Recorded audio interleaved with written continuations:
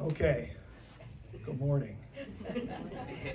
Welcome back. We are taking a tour through the book of Hebrews, and we are in chapter 11.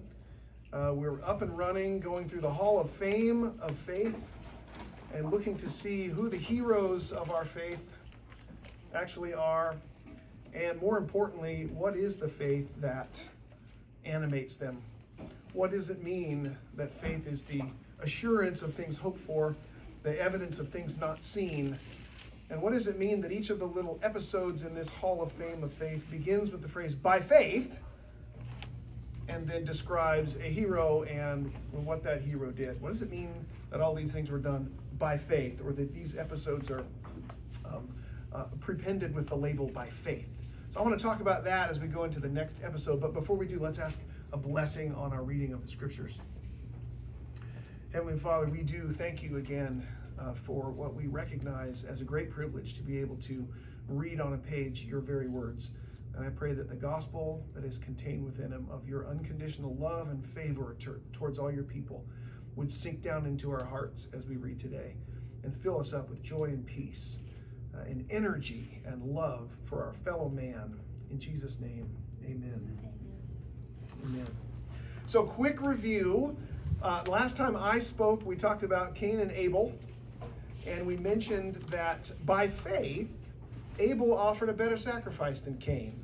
We talked about what that possibly could have meant.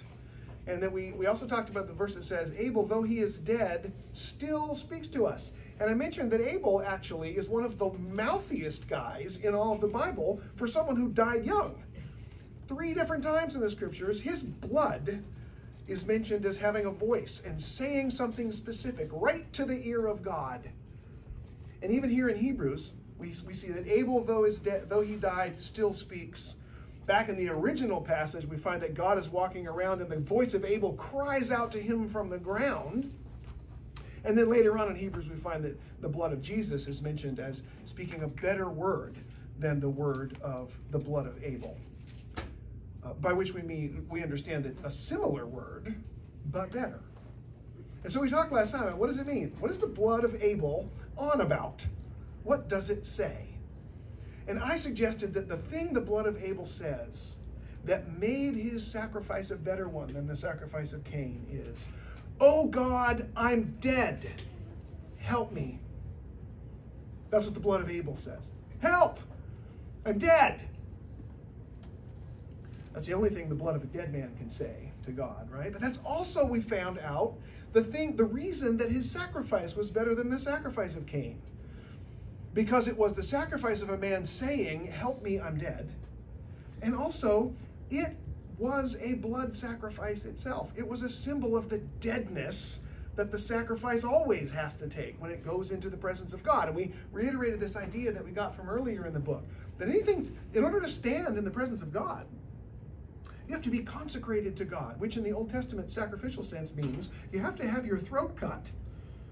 You have to be dead. This is how Jesus makes it into the Holy of Holies. He is crucified. It's how we draw near to God, by riding Jesus' death into the Holy of Holies, by experiencing and living out the death of Christ so that he can raise us up, so he can answer Abel's question, or answer Abel's plea. "Help me, I'm dead." And he answers that plea with resurrection, right? So this is what we got from the first episode. By faith, Abel offered a better sacrifice than Cain, and God was pleased. So what does by faith mean? By saying, "Help me, I'm dead," Abel offered a better sacrifice than that of Cain. So let's take that idea into the second episode of the Hall of Fame of Faith, and it starts in Hebrews 11, verse 5. By faith, Enoch was taken up so that he should not see death. And he was not found, because God had taken him. Now, before he was taken, he was commended as having pleased God. And without faith, it is impossible to please him. For whoever would draw near to God must believe that he exists and that he rewards those who seek him. A familiar passage probably, at least the last part, right? Without faith, it is impossible to please God. For anyone who would draw near to God must believe that he exists and that he rewards those who seek him. But what of Enoch, anyway? Why is Enoch listed as a Hall of Famer in faith? Let's go back to the original passage. This is a reference to Genesis 5:22. And here's the entire testimony of the scriptures with respect to Enoch. Most of you aren't going to get mentioned in the scriptures at all. Enoch is not mentioned much, but it does say this about him. Enoch walked with God after he fathered Methuselah 300 years and had other sons and daughters. And then in verse 24, Enoch walked with God and he was not, for God took him. There it is. That's the story of Enoch that the New Testament writers are using. So twice it says Enoch walked with God. And then after the second one it says, and God took him. And no one saw him again. He was not, it says. So Enoch walked with God and he was not, for God took him. The New Testament writer, Hebrews guy, we're calling him, expands on that just a little bit and gives us some conclusions to draw. And this is what I want to talk about today. First of all, we hear that Enoch's getting taken up into heaven was something about faith. By faith, he was taken up into heaven. Let's parse the English. What does that mean? By faith, Enoch was taken up into heaven so that he should not see death, and he was not found because God has taken him. What does it mean that he went up to heaven by faith? What is your training in Christianity? What is your experience with the scriptures? What is your experience with the Lord and your knowledge of how he works tell you that it means that Enoch was taken up so that he would not see death by faith? Does it mean he really didn't happen? He just believed that it happened? Because he has the assurance of things hoped for and the evidence of things not seen? Hey, Enoch, how you doing? I'm not here. God has taken me. I have faith, you see. Probably not. Isn't it probably more like God saw his faith and rewarded it with an early trip to heaven? I mean, isn't that the sense of the passage in verse 5? Now, before he was taken, he was commended as having pleased God. The Septuagint translation of the Old Testament translates Enoch walked with God as Enoch pleased God. Okay, the ancient Greek translation of the Old Testament is translated Enoch pleased God, and he was not, for God took him. In fact, the New Testament writer says that may be it, because he uses it too. Hebrews guy says, now before he was taken, he was commended as having pleased God. So what does it mean by faith? Does it mean something like Enoch's faith produced a lifestyle that the rest of the other translations say looks like he walked with God? Enoch's faith resulted in a Christian walk, that we would say in the 20th century, that was so laudable that God commended him for it and said, I'm not going to make you die. You get to skip death because of your walking with God, because of the results and the product of your faith. Is that what it means by faith? Is that what by faith means in this passage? Maybe so, because in verse 6, the Hebrews God goes on to say, and without faith, it is impossible to please God. For whoever would draw near to God has to have faith, has to believe that he rewards those who diligently seek him.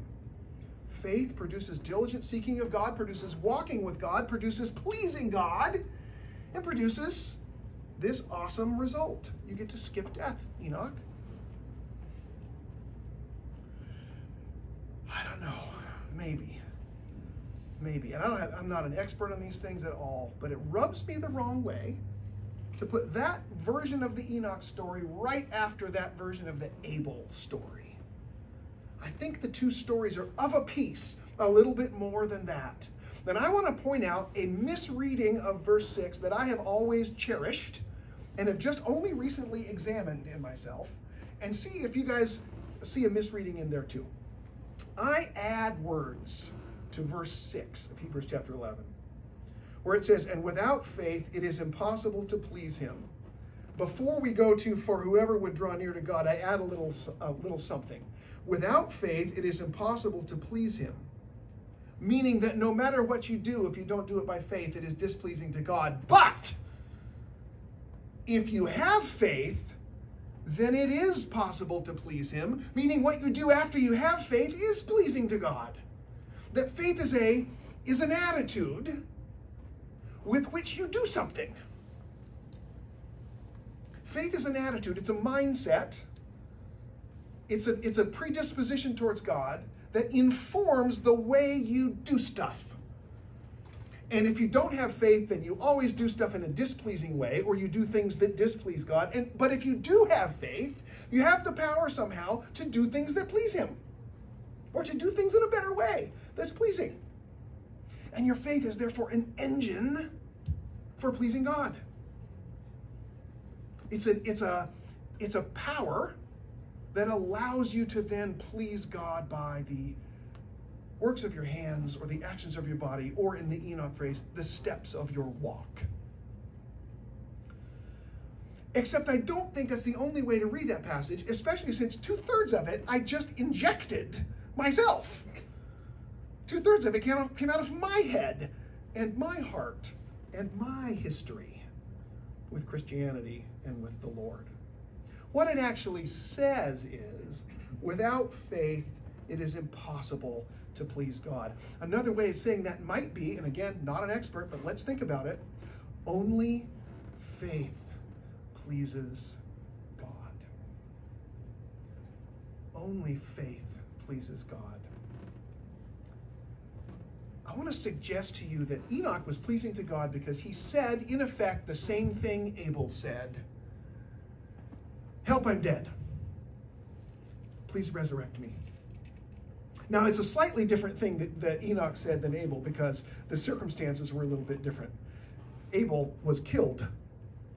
So he actually literally physically said, help, I'm dead. But Enoch might have said something similar. Help, I'm afraid of death. Right? Maybe that's what Enoch said. Help, I'm afraid of death. Again, total interpolation here. Enoch, walking along, walking with God, saying, help God, I'm afraid of death. I realize that death is coming for me. And I realize there's not a thing I can do about it. And maybe not just theologically, philosophically speaking, but I realize that my life is full of death. And I am powerless to fix it and to change it. Death is all around me. The death of my loved ones, the death of my dreams, the death of my freedom, the death of my independence, the death of my ability to call out my own future and make it happen. Help, Lord, I'm dying and I don't want to die. If the Enoch passage is going to be taken in the same vein as the Abel passage, that's a decent reading, right? Enoch said to God something along the lines of what Abel said, and it was faith in Enoch's case, just like it was faith in Abel's case. I am dead, or I'm afraid of death. Save me from death. Save me from the fear of death. And what did God say in Enoch's case? In Enoch's dramatic, symbolic case, he said, okay, you are free. I deliver you from death. You get to skip it. I bring you to the end.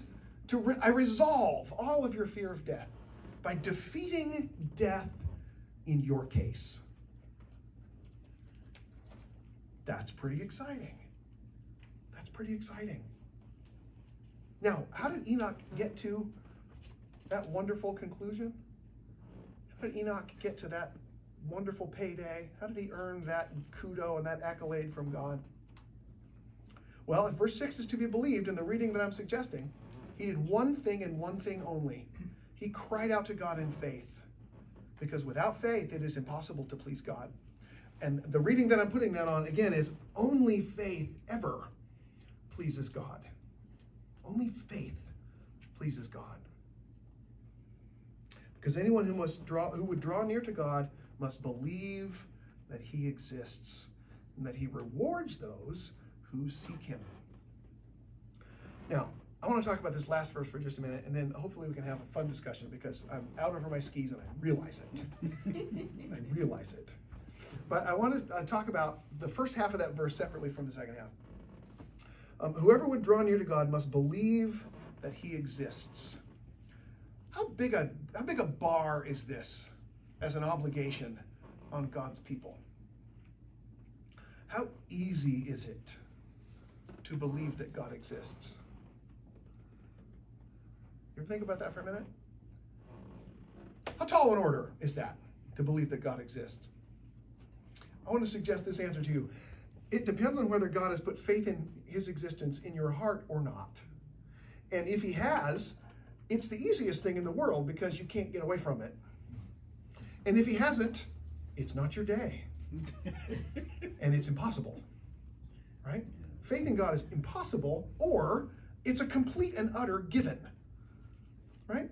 Those of us who are believers, who are as angry with God as a person can be right now, who believe that God is against them and have evidence for their case, don't have a problem with faith at all. They know exactly whose face to shake their fist in, right? I've often said it to my kids when they're going through difficult times, look, being angry that's not a sin. Faith is shaking your fist in the right face. God, you did this to me. And God, who is patient enough to disregard the tone of voice, says, yes, I know. Let's talk about that. That's no less faithful than, oh God, thank you for all the blessings that you poured down upon my life. Just different set of circumstances, right? The believer believes. It ain't no trouble. The unbeliever can't. So let's go back to verse 6. Without faith, it is impossible to please him, for whoever would draw near to God must believe that he is. So how wide open is your path to the presence of God, you believer? How close to God are you standing right now in your shaking of your fist in his face because he is doing you dirt right this minute and there's evidence to prove it? How closely are you walking with God in the midst of that anger at him? I want to suggest if Enoch in this reading is any indication, you can't get any closer. Enoch walked with God, which could mean Enoch shook his fist in the right face every time circumstances came and confounded him. It could mean that Enoch cried out in fear of death to the right ear. Enoch said, I am afraid of death. I do not want to experience death in my life. I do not want to die. And the right ear heard his cry, because in that screaming out in anguish, he was walking with God. He was a man of faith. He pleased God because he believed that God existed. Can it be possible that saying, God, you did this to me, how dare you, is pleasing to God? Well, if it's a cry of faith, it is. If Hebrews 11:6 is to be believed. How irritated does God get when we yell at him and say, you did this to me, how dare you? How irritated? How angry? Well, since Jesus died on the cross, not very. Not very. It is as faithful to shake your fist in that face. It is as much an example of walking with God as the other thing.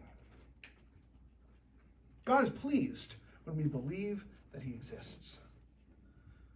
In fact, I would say anything else, on any other basis, it is impossible to please him. Think about that for a minute. Separate from our theological belief in his existence, can we please him by an act of charity? Can we please him by flying halfway across the world to preach the gospel to missionary children? No, we can't. We can't, because everything that's wrong with that, every element of our own self that's in that, every irritation and pride, every little thing, queers the entire deal in the absence of that theological commitment to his existence and the emptiness of my hands in his presence, and the fact that the only way I get into his presence is to ride the death of Christ into the Holy of Holies, to be dead. Without that faith of God, you exist. You are the face to shake my fist in. We can't please him at all. It is the only thing. Enoch walked with God, meaning he had a really good relationship with God or a really violent one, depending on the circumstances. And God said, by the way, Abel's case was symbolic, right? The blood of Abel. Abel said theologically, he said, help, I'm dead. And God said, good, and I'm going to save you, but you're also a symbol for all time, so I'm also going to kill you. I'm going to have Cain, your brother, slaughter you, so that your actual physical blood will help the slow readers in centuries to come get the point, right? Same thing with Enoch, right? Enoch said, God, I'm afraid of death. And not just physical death, but I'm afraid of difficult circumstances. I'm afraid of the death of my relationships and the death of my children and the death of my dreams. God said, I deliver you from all your fears. Oh, and by the way, since the slow readers in millennia to come are going to have a hard time with the theology, I'm going to take you straight to heaven. You don't have to experience physical death either. And Enoch said, wow, it's great to be a symbol. Enoch believed that God exists. Easy. There is a second half of verse 6, however, that takes some thinking about. Because it's not just necessary, it would appear, in order for us to please God, to draw near to God, to believe that God exists. We also have to believe one other thing. We also have to believe that he rewards those who diligently seek him. Right? And this passage could potentially throw a chilly pall over the grace-filled reading that I'm trying to give to this verse. Because not only do you have to believe, not only is there a theological commitment necessary in order to please God, but there is also a belief or an assent to a particular economy. That God checks to see whether his people are diligently seeking him and rewards that diligence with his presence. In other words, your faith, your status as one who pleases God has to have two components. You got to believe that he exists, and you got to believe that he is a rewarder of those who diligently seek him. And that very well may be, again, I'm making this up, but I do want to point out that the word that in the second half of verse 6 is in italics in your Bible. Does anybody know what that means? Does anybody know what a word in italics in your Bible means? It means that the word that's translated that, or the word that, is not in the original language. It's not in the original text of the Old Testament. The Old Testament, and indeed the New Testament, because they're written in Hebrew and Greek respectively, are filled with words like that translators have to insert in order for the thing to be readable in English. You can't just do a word-for-word translation of Hebrew and have it mean anything necessarily, because it's put together differently. Same thing with Greek. But if you leave out the words that are not in the original text in Hebrews 11:6, the last part of that verse says this: whoever would draw near to God must believe that he exists, and he rewards those who seek him. Guys, catch the difference there? Whoever would draw near to God must believe that he exists.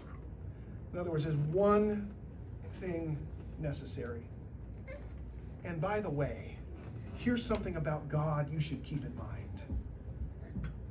He will be found by those who seek. It's not an obligation, in other words. It's not an extra thing we've got to do. It's not the insertion of an economy of payment for services rendered. It's an encouragement, a reminder that God is not trying to hide. It's a reminder that in the midst of our difficulty, when we would shake our fist in his face, he wants to be standing near to us. What is it that we're seeking in the last half of verse 6? He rewards those who seek him. What do we seek? What does verse 6 say that we're seeking? Those who would draw near to God must believe that he exists. And he rewards those who seek a place near to him. He rewards those who seek the comfort of his presence. He rewards those who seek relationship with him. He rewards those who shake their fist in his face because they really want to know that he is there. They want to know his presence. They want to be comforted by his sovereignty and his provision. This last half of chapter 6 does not say you must be a diligent seeker of God in order for God to be near to you. It says by being a believer you are. He's dependable. It's a sure thing. He rewards. Like showers down the thing you're seeking in abundance. In the same way that he gave Enoch the ultimate gift for someone afraid of death. He said, you don't have to do it. So I want to encourage you today to think about the thing that is death in your life right now. The thing that you are afraid of. The worst thing in the world that has actually happened, that you're walking through. And I want you to think about that thing instead of physical death itself, unless physical death is that thing for you. And I want you to imagine this interpretation of the story of Enoch as applying to you. And not to think of Enoch as some special guy who walked with God in some way that is unique in all the world. I want you to think of Enoch instead as a symbol of an everyday grocery store variety believer who had one distinguishing characteristic, which is that he believed that God exists. And I want you to see what happened to Enoch as God rewarding those who seek him. And I want you to remember that seeking God either means thanking him for the good things that he's brought along in your life, or shaking your fist in his face. God rewards that kind of faith because that is faith. He rewards that. With what in Enoch's case? With what in Abel's case? Resurrection. Deliverance from death. By the way, I forgot to read you the last part of the literal translation of Hebrews 11:6. It's not that, and he rewards those who seek him. It's that he becomes a rewarder of those who seek him. Isn't that strange? The original language in the Greek there has kind of, and I'm not going to do Greek syntax and grammar with you here, but it has a future tense kind of connotation. The Young's literal translation is where I got this. He becomes a rewarder of those who seek him. Isn't that great? God is setting it up so that you can correctly interpret your circumstances. Has he become a rewarder of you yet? Me either. Not yet. I'm still in the midst of death. Still working it out, still waiting to be resurrected. Hebrews guy says, I know, me too. Me too. But the example of Enoch was given to us. The example of Abel was given to us so that we would be encouraged while we wait. How long did Enoch walk with God? By which I mean alternately praising and yelling at God before he took him up. 300 years. Have you ever wondered why the 300 years is in there? Maybe that's it. Long blinking time. Enoch probably said, a time or two, it's been 245 years. And God said, I'm coming. I'm coming. Just remember, you've already qualified. Because we're talking. You know who to talk to. That is your one qualification. So if your cry is Abel's today, help, I'm dead. If your cry is Enoch's today, help, I'm afraid of death. If your cry is Noah's next week, help, we're all going to die. Just remember, the one qualification that is needful and that is necessary has been met in you by the gift of God in Jesus Christ. You believe that he exists. Praise the Lord. Hallelujah. Lord, I pray that you would make us men and women of faith. And a better way to say it, Lord, thank you that you have made us men and women of faith by giving us that gift. I pray that you would help us to rest in it, that you would help us to rejoice in it. And Lord, I pray, as we're going to see in the rest of Hebrews chapter 11, that you would give us such energy and such freedom and such strength to do all the things you have planned for us to do in this world because of it. I just pray for your sovereignty over that whole process. In Jesus' name, amen.